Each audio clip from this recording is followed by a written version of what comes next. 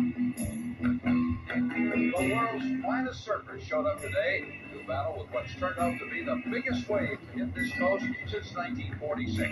Hello, everybody. I'm Stu Nahan. I'd like you to meet this young man. His name, Jeff Spicoli. And Jeff, congratulations to you. Things look kind of rough out there today. Well, I'll tell you, Stu, I did battle some humongous waves.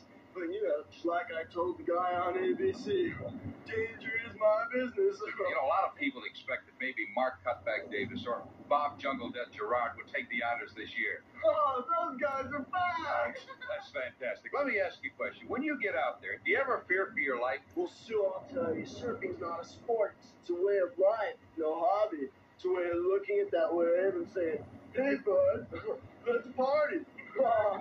Where'd you get this jacket? I got this in the network. Let me ask you a question. What's next for Jeff Spicoli? Oh,